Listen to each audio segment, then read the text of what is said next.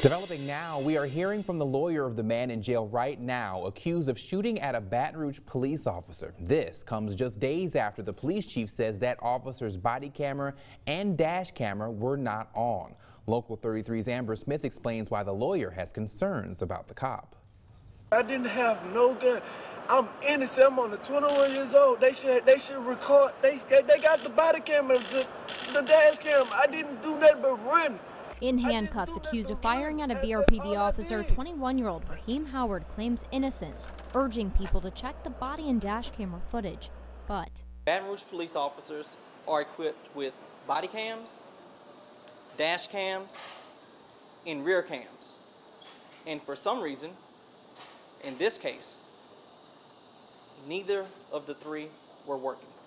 BPRD Chief Murphy Paul says the body and dash cameras were not turned on during the incident earlier this month. Ron Haley, Howard's lawyer, is asking for a bond reduction, saying BPRD is asking for patience, but his client is the one who's paying the price while the department investigates.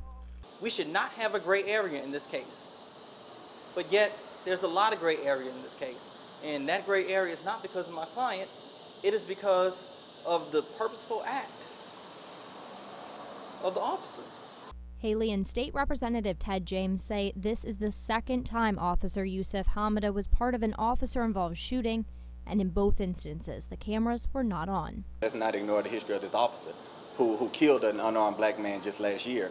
Let's not ignore the history of this officer who refuses to turn on his body camera footage that the taxpayers of this parish and this city pay for. For Local 33, I'm Amber Smith. Chief Murphy Paul says the department is listening to audio from the scene and video footage from nearby, but asks for patience while the department investigates.